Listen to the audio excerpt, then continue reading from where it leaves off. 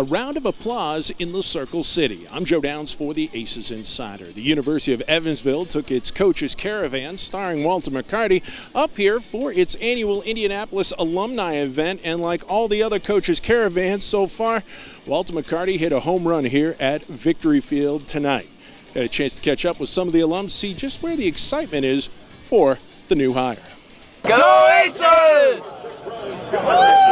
Having someone from Evansville allows the university to attract that crowd we always got from Evansville. When I played at Evansville, UE basketball was it. That's what you did on Saturday night. That's where you came, and we were used to playing in crowds of 10, 11, 12,000, sometimes as high as that, standing room only. With Walter being from Evansville, I'm sure I didn't get to see him play, but I'm sure that there's a lot of people there in Evansville that did see him play and that's going to be excited about watching U of E basketball and seeing the things that he do as far as growing our program and making it what we and being competitive as far as where we think we should be. It's great.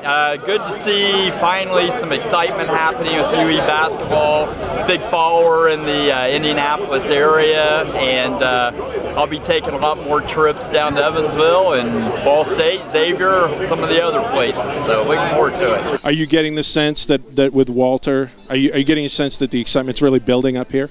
It is. It is. We hosted a lunch today, and great turnout to that. People just want to come out. They want to be involved. They want to be engaged. Coach McCarty is great for the ACES, and we're excited to watch him play and his team this fall. For you, what is the hiring of Walter kind of mean for an alum and also a member of one of the championship teams?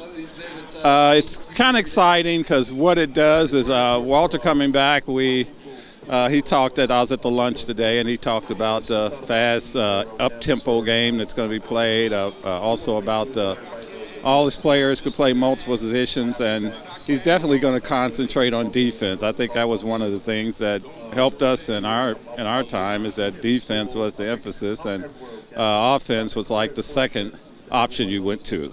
Adding to the excitement of the night's festivities was the surprise appearance of another UE fan favorite, former major leaguer and current special assistant to the general manager of the Pittsburgh Pirates, Jamie Carroll. Obviously, you're not only a UE guy, but you're a local guy, from Newburgh.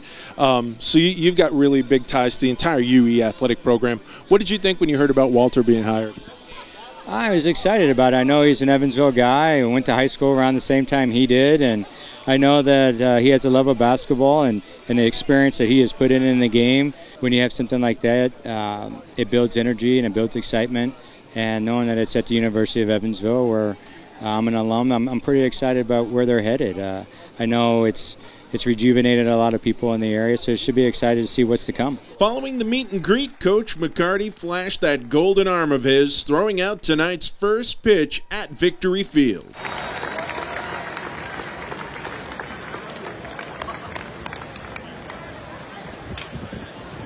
Overall, it was a triumphant night for the University of Evansville athletic program. This event, it's always a great outing, always a great turnout, but it seems like this one's one of the bigger ones. It is. This year we have over 135 alumni right here in central Indiana that came out tonight. The rain held off, which was amazing. It's a little warm, but it's a great night out to be at the ballpark. Next stop for the coach's caravan is at Hog Heaven in Mount Carmel, Illinois, next week on Wednesday night at 6 o'clock. For the ACES Insider, I'm Joe Downs. And remember, you can keep up with all things Evansville athletics on GoPurpleAces.com, as well as Facebook, Twitter, Instagram, Snapchat, and our YouTube channel.